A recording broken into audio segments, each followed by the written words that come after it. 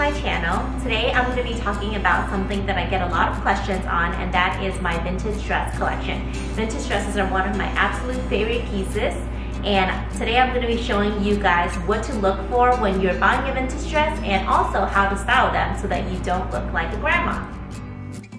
The first look is this white vintage dress in a floral print. Since this dress is super vintage, I wanted to style it in a modern way. So the first thing I did is to add a really cool belt. This wide circle belt immediately gave the dress a modern look and also helped to cinch the waist. Since the dress is super girly, I decided to pair it with sneakers for a more dressed down vibe. But I didn't just choose any sneakers. I chose sneakers with pearl embellishments on them so that it still goes with the girly theme of the dress.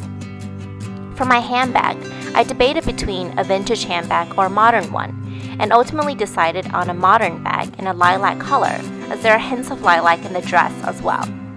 Styling a vintage piece is all about balance and finding those items that complement the piece and create harmony. Lastly, I completed my modern vintage look with white vintage ear cuffs. In this second outfit, I'm actually wearing a vintage nightgown as a dress, believe it or not. The most important thing to solve for was the sheer element. Finding a right slip to layer under a vintage nightgown can admittedly be very difficult, and I have to try multiple options before finding the right one. I settled on a sheer black lace dress that is actually meant to be worn as a slip. So essentially, I layered two sheer dresses together, with the key being that the layer underneath is a darker color, thus making the top layer look not as sheer. I also like that the black lace dress is longer than the nightgown, allowing the pretty lace to peer out. This gives up the outfit dimension and movement, making the nightgown much more wearable as a dress. The accessories are also important when it comes to styling a vintage nightgown. I chose modern elements to add sophistication, including a pair of pink mirror glasses and a yellow leather handbag. This handbag gives the outfit a touch of luxury and also complements the yellow in the dress. For my shoes, I went with black floral heeled sandals to match the black sheer lace of the dress. This whole outfit is so feminine and light and exudes a sense of whimsy that can only come from wearing a vintage nightgown. This third look features my favorite vintage dress of all time. This colorful blue and yellow print dress is a true standout.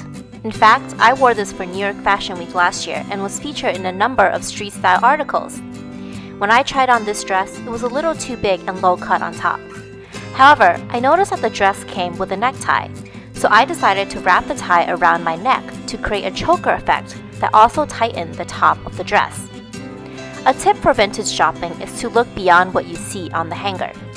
If something is too big or doesn't fit right, but you love the piece, there are alterations you can make or hacks simply by wearing the piece in a different way. So think outside the box when it comes to shopping vintage, and trust me, you won't regret it. To style this dress, I paired it with a pink wooden bag that just screams summer. This bag is a dupe of the Cote Gaea bag, but for a fraction of the price. Plus, it's pink, which is even better than the real Cote Gaea bag anyways. I chose classic vintage heels to complete this look. The natural color of the heels help balance the bright colors in this outfit. The fourth dress is by Unique Vintage and is actually not vintage, but made to look like vintage. So this is a great dress for someone who is new to vintage and might want to dip their toe in first before venturing out into hardcore vintage shopping. Unique Vintage is great as you can shop look-alike vintage pieces online, and they have them available in all sizes. This dress totally reminded me of a 1950s housewife, so I decided to style it as such. I went with a yellow headband for a prim and proper vibe, and also chose a small yellow vintage handbag.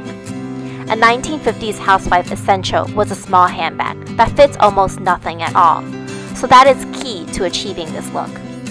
I completed the outfit with my black floral sandals again that go with almost any dress, and delicate rose gold stud earrings.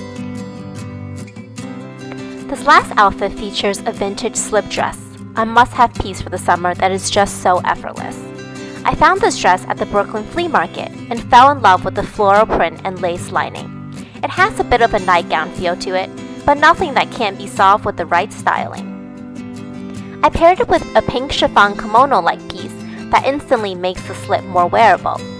The light fabric on this piece makes it great as a summer layering piece in heavily air-conditioned offices. To truly take this outfit into the modern age, and even make it work-appropriate in more casual office environments, I chose a burgundy crocodile leather satchel. I love playing with contrasts, so I went with a chunky wooden platform sandal to contrast against the delicate dress and chiffon robe. Lastly, I added a floral watch to match the floral print of the dress.